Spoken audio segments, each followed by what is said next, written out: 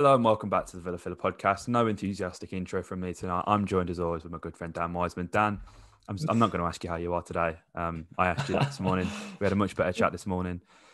Aston Villa have lost 2-0 away to Manchester City at the Etihad after 80 minutes of solid football from Villa. Executed the game plan to perfection, but things don't always go your way. The weather wasn't necessarily on Villa's or City's side today. And neither were the officials, as I'm sure we'll come on to later, Dan.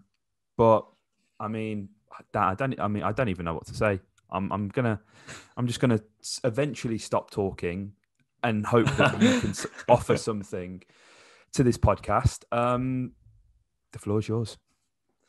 Yeah, I think this is an unusual intro, mate. I usually I'm the we're always I feel like the Villa Philip podcast is often the voice of optimism and reason when it comes to not for the Villa. sake of it either. Not for the No, sake of it.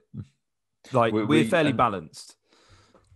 We always try and see things in the best possible light, I feel, and tonight, I think more of the same, really. I think I'm going to try and focus on those 80 minutes because that, for me, is the takeaway from this.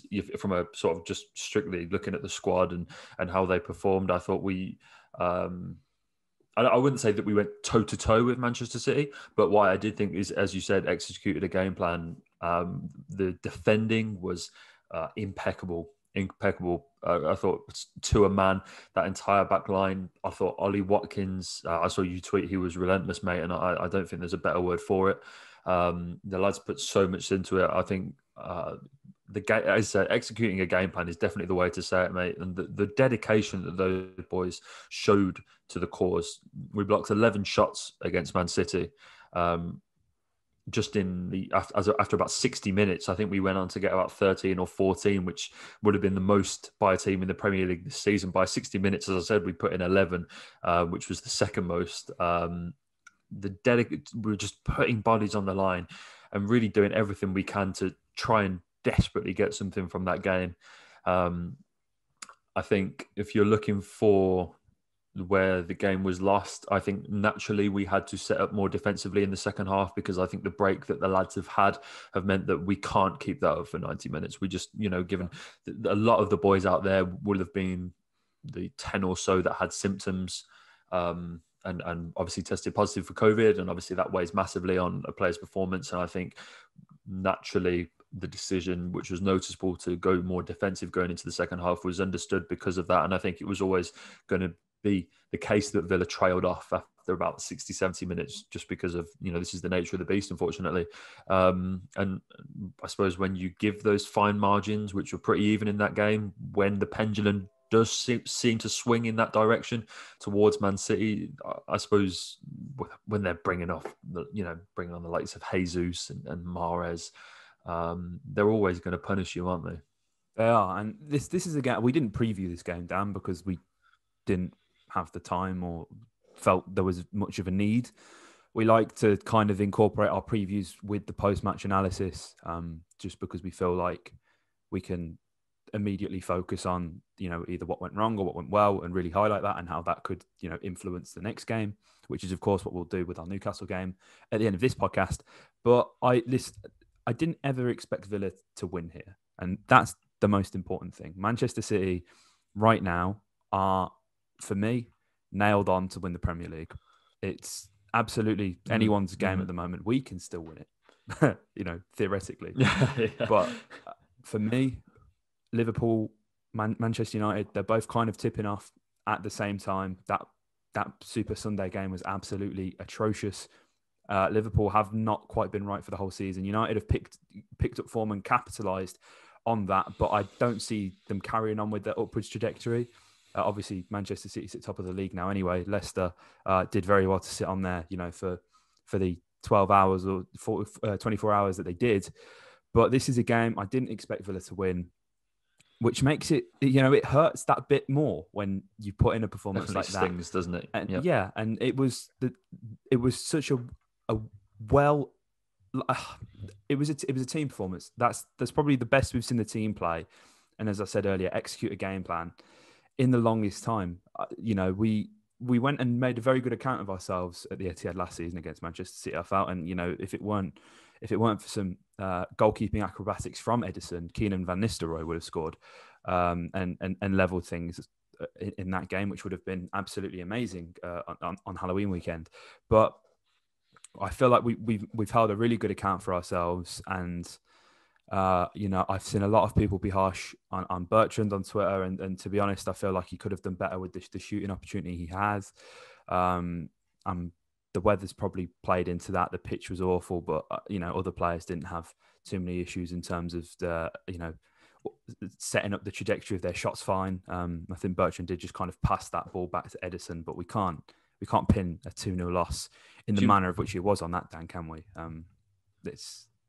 But Bertrand, he had to start for me. I think a lot of people before the game, Dan, there was the claims for Anwar, and as we know, we love Anwar on this podcast. He's very hit and miss though, and with 19 days out, that Anwar's hot streak could have come to an end. He came on, didn't really offer too much. Again, that's no fault of his own. That's just how the game ended up panning out. It was nice that we saw JJ on the pitch, but I want to give a shout out to Matt Targett, because I've used the podcast plenty of times before. A lot of you guys who will be listening and watching this now probably haven't seen it because you're all new subscribers. Last season, I pretty much just lambasted Matt Targett every week on the podcast. Well, we both did. Yeah, we both did. I don't feel good about it. I don't. I'd like to apologise, as I have many times before. He has improved his game so much. And I tweeted this, and I saw my friend Liam tweet this, Liam Loftus. Shout out to Liam, even though he's a Man City fan. So screw you, Liam. Matt Targett has to be, surely, in contention for getting on the Euros, getting on that plane to go to the Euros down in the summer. His defensive game has come on leaps and bounds. I feel like neither Chilwell or Saka has been able to really own that position. And I think Chilwell this season has had his defensive incapabilities somewhat exposed. And we've probably seen that Saka's better suited as a winger so far this season as well. And, for a fullback who wants to play in a 3 or a 5 or however you want to look at it, Matt Targett seems to really suit that mould. Yeah, he's come on in leaps and bounds, mate. And look, I think with players, and I came on this podcast and criticised a lot about last season. I wanted a change in the managerial setup. I didn't think Matt Targett was good enough. And I've come on this podcast and criticised a lot of players. But, I'd like to think that I would say exactly those things if the performances got as bad as they did last season. It's never a slight I've had against the players. But, when people aren't performing, you call for change eventually. And look, we've stuck with the managerial setup and we've stuck with Matt Targett, and I'm really glad that we've done both. I think at the end of the day, Matt has shown a desire to improve his game. Other players in the squad have improved their game based on competition, and I think that that's fair to say of El Ghazi, that's fair to say of Trezeguet. I think Traore has stepped up in recent months, and I think you can only imagine. I think competition is needed for the fullbacks. Just to sort of caveat that, I think, again, it will encourage more out of those players if you go and put players of a similar ilk to challenge them in for that position, because ultimately I think that's what a good squad needs. And that's why you see Man City and the like being as good as they are, is because the competition for places is so high and the quality in that squad is just outstanding. And that's why you get players like John Stones keeping Aymeric Laporte out of the side. Who would have thought that last season? But again, it's just a matter of players wanting to reinforce their place in the side. But both fullbacks are outstanding. Outstanding. I thought, really Matty Cash has been really hard done by with the handball. I thought we were past those days, to be honest with you. I didn't think that was to be considered a penalty anymore, but that's a different conversation. I think. But again, I don't want to get drawn into sort of criticising their game because they were so good. Matty has really shown he stepped up so seamlessly, hasn't he? Yeah, Matty Cash. He stepped up from the Championship so seamlessly, and watching him go to the Etihad tonight and look so comfortable and so at home is really testament to him, because what a signing he's been, and he's added a dynamicism and an ability to be a really good traditional defensive fullback when you need him to, but then show those amazing abilities to bomb on and provide a threat in the other third, the opposite third, when you need him to as well. And I feel like you can deploy Matt Cash in so many different ways, in so many different games, and he's so comfortable filling the roles. And yeah, here and there we've seen mistakes from him this season, but Villa have asked to do a lot of defending this season. And for a player that stepped up from the Championship, when you're asked to defend against the standard of opposition that we play against at the volume that we have to do it, I think you are going to get mistakes. But on the whole, 99% of it has been consistent, and I'm really proud of both the Mats for that. It's really hard to defend against the side who not only move the ball around with ease, but just get about the pitch with ease in general.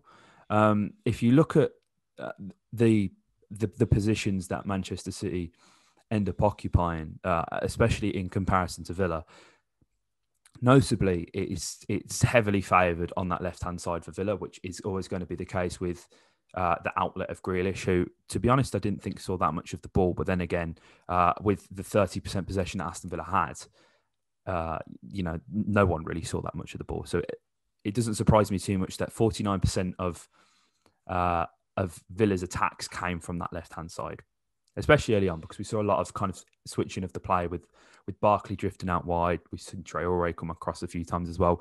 We didn't really try and attack that right-hand side too much. And I feel like that's because the fullbacks that City started the game with, at least, because obviously Kyle Walker came off, we all know his...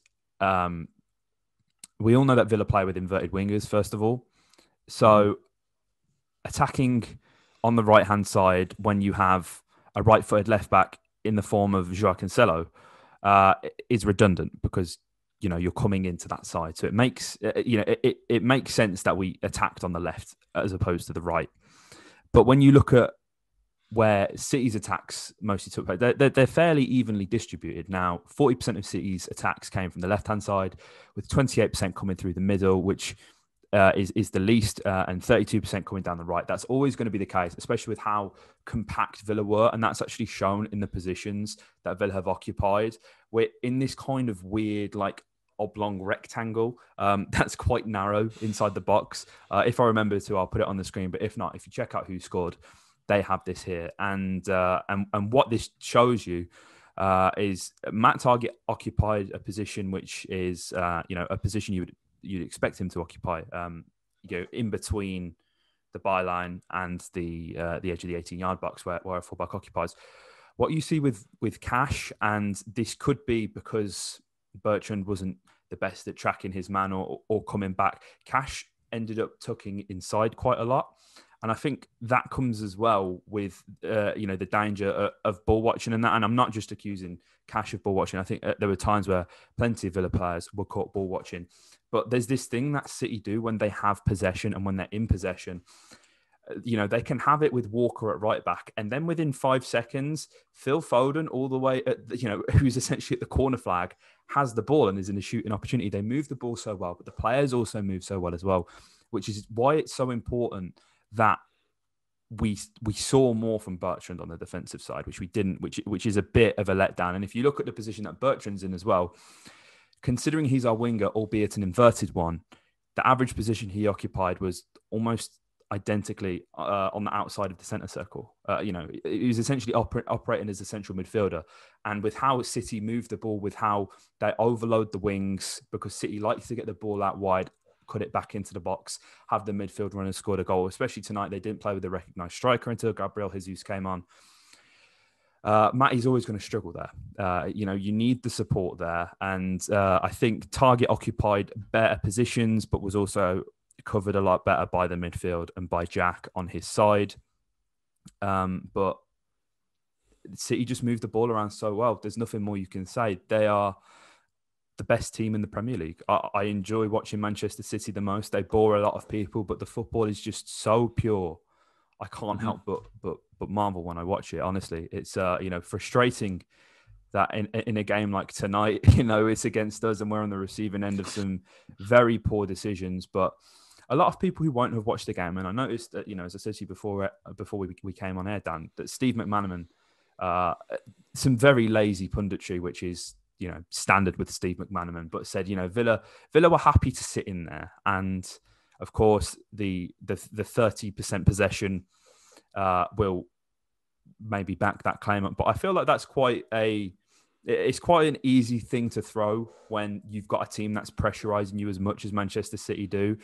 41% of the action today came in Villa's third. That was always going to be the case. I think what people don't realise, and this isn't because you get a lot of Man City fans complain about this. Whenever a team comes to the Etihad, it's 10 men behind the ball and they hope to break and that's it. But I mean, any team that comes to the Etihad and parks 10 men behind the ball with the hopes of scoring a goal on the break doesn't have 11 shots. Villa attacks this game when they needed to, and we've seen Villa get their better results, Dan, especially against the top sides, especially away from home when they play them on the counter-attack. We've seen Villa perform better with less possession than when they have more of the possession. And that is evidenced in the losses to Brighton and Leeds at home. It's evidenced in the win at Arsenal away. It's evidenced in the win at Leicester away. It's evidenced in the performance against Chelsea away. Villa perform better out of possession. This isn't let's put 10 men behind the ball and really hope for the best, which, let's be fair, at times it was. We executed a defensive game plan perfectly, but you're naive to say that Villa came to the Etihad with the vision of parking the bus and hoping for a point. Villa had opportunities, especially as the game grew on, and were just unfortunate not to be able to convert any of these chances into goals. Dan, I mean, notably we had a free kick. There was the slide ball from Ollie Watkins that was played to Jacob Ramsey, which would have been absolutely amazing had he have come in front of Ruben Diaz. But I mean, the pairing of Ruben Diaz and John Stones is one I think will be a generational pairing, like very much like Rio and Vidic United. That looks set to be the centre back pairing for the next 5 to 10 years for Manchester City. But yeah, to kind of come back to my point, Dan, to say the 30% possession that Villa has was, we were playing into City's hands or whatever. It's just naive, I think. Well, I think ultimately it comes down to the fact that it's, as you say, it's very easy to say that, isn't it? When teams go to Man City, I think a lot of teams go to Man City and would like to play a lot more football than they seem to do, but it's just so difficult to counteract against City because they're so set up to deal with that. They're so aware when you have players that, when you play with, because City often play with inverted fullbacks. It's not often sort of, they make underlapping runs rather than overlapping ones. You see it with Cancelo a lot, that Cancelo often appears to be playing like a winger. You sort of see him on the penalty spot taking shots. He hit that bar with that one shot and it provides a real weapon. And when your centre-backs are doing that and they're almost level with your strikers, Man City are so set up to deal with counter-attacks, and the way that they deal with that, not being funny, is with fouls. Like Villa had 33% possession, but Man City still committed more fouls than Villa did. David Silva goes down as this sort of baby-faced assassin. There aren't many dirtier players in the Premier League. You go back and watch David Silva games, he hacks players down for fun, and because he's got this cute little face, he very rarely got away with it. But Man City, you watch them, it goes under the radar, but whenever a side gets on the ball and they're looking to act in transition, there's a foul straight away. Yeah, but Fernandinho has gained a real reputation for doing it, and it's I'm not criticising that. It's a tactic of the modern game, and Villa did it as well. McGinn picked up a booking, I think, for doing exactly that. It is part and parcel of such a transition-based 21st century game. But Man City are so difficult to go and play football against because you are aware that you have to act so instinctively, so quickly when you get the ball. There's no time to be laborious and build play like they do, because you spoke of their ability down to just all of a sudden flick into gear and they're away. They have this ability, and you've always felt like it was City, even when they weren't performing at the start of the season, that all of a sudden, all it takes is that little sequence on the edge of the barrier and bang, there's that sixth gear, and it's been cut back from the byline. It's been tapped into 2 yards from goal. It happens time and time and time again. Man City are never more than a few minutes away from just turning into a completely different beast altogether. And I think when you look at how Villa then tried to deal with that, I think we did really as well as we could. I think we had a really good defensive shape, and we tried to get out and counter whenever we could. It's never easy against Manchester City. Their side is far, far superior to the one that we've got. But I thought we did really well, mate. I thought we did really well, and I think that kind of game is why you want Morgan Sanson, because ideally I don't think you want to be, I'm not saying he came on and played badly or anything like that, but I don't think you want to be bringing on Jacob Ramsey there. I think you want to be coming on and bringing on a midfielder that can change the tide, that can come on for Ross Barkley and provide something different, act in that 6'8" role, and be the sort of quarterback to play the balls forward to get you out on the counter attack. And hopefully, we should probably mention that obviously they've announced Connor's gone permanently. Yeah, good luck to him. And hopefully Santon will come in and provide that. But no, it was always going to be difficult, mate. And I think, as you say, scoring against Man City, that they've conceded in one game, and even then that was one goal in the game against Chelsea, since they played Arsenal in the EFL Cup quarterfinals, which was way back almost a month ago, the 22nd of December that was. And since then they've played Man United, they've played Crystal Palace, Newcastle, Blues, Brighton. So that's 5 games they've kept clean sheets in. That centre-back partnership is an absolute wall, mate. It's no easy feat going to the Etihad and getting goals. No, it's not. We were looking at two sides who have the 2 best defensive records as well in the league, go head-to-head. So you knew that there was going to be more than one goal. That's just how things work. But to back your point up, Dan, about the inverted wing backs and that kind of emphasis that City actually play. Cancelo had the 3rd highest amount of shots in the Man City team with 3. He was causing a threat on both sides. Both at left back and at right back when he switched, caused Villa all kinds of problems. But I think we've spoken about. I think we've broke the game down enough, Dan, for us to go on to the VAR chat and the referee chat, because John Moss is nothing short of an absolute disgrace. Now, I believe the new rules state that Mings has technically played the ball, which means a new phase has begun. That's bullshit. I'm just going to say it. That's crap. That is stupid. How can a player who is 25 yards offside, he's standing in an offside position 25 yards, the minute Mings touches the ball, he's suddenly back, he's round, he's won that. There's no way you can say a phase has officially moved on if you don't have control of the ball. For me, that is absolutely ludicrous. And you had the referee on BT Sport, was it Peter Banks, say that it should have been offside. Twitter has exploded. I have exploded. We've all exploded. The goal's given, but I think what just as stupid then to go and give a penalty for that shocking handball decision on Matty Cash soon after. VAR's really ruined this, Dan. It's ruined the game. I can take losing. I can absolutely take losing, especially against a side like Manchester City, especially when we've played so well. I have no quarrels with that. But when it's the manner in which these decisions are coming, and I've got to be honest, Dan, I can't title another podcast VAR ruins the game. I can't. I've done it too many times this season. I'm running out of titles. Yeah, I'm just going to call John Moss a twat in this one. Like, what can I do? I don't know what to title this, because it's the same as like 8 other podcasts we've done this season. It's a joke. Yeah, no. Yeah, you're absolutely right, mate. You're absolutely right. It feels like every game there's contentious VAR decisions. I tweeted just after the game that maybe I'm playing devil's advocate. I think the offside call. I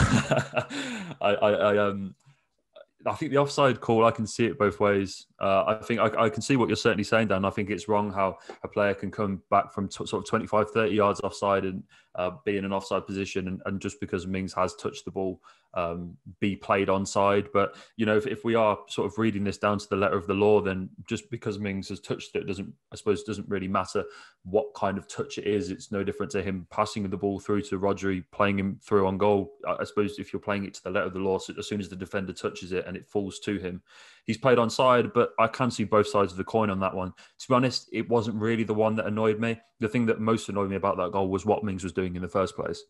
But that what does he do, Dan? What does he do there?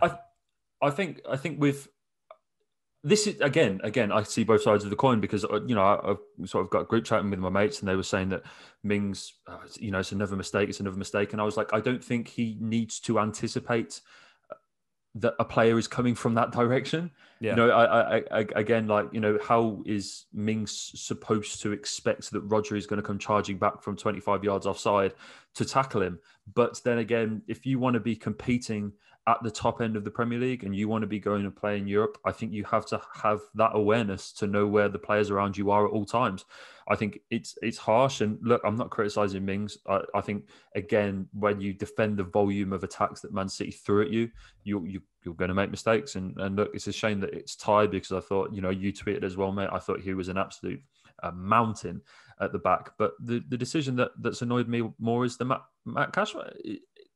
I thought those handballs that Matty Cash has been penalised for was no longer a handball. I thought, you know, they'd had that review mid-season, whereby, you know, if a player is that close and it's coming at him at that pace, and there's never any intention to deliberately move his hand there or to try and block the shot, it's just a matter of ball to hand, wasn't it? That old. Yeah. I mean, I don't know if that's a cliche or is that whether that was ever in the rule book, but it felt like that, mate. And that's what confused me.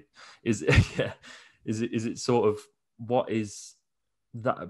Again, you know, if that gets called in October, I don't think you can say too much about it, because whilst it's harsh, handballs were given for that all the time, weren't they? Yeah. You know, that was happening almost every week. We were seeing incidents like that. But since they had that mid-season review and that wasn't going to be considered a handball anymore, that confused me a little bit. And that's probably what I got more angry at personally.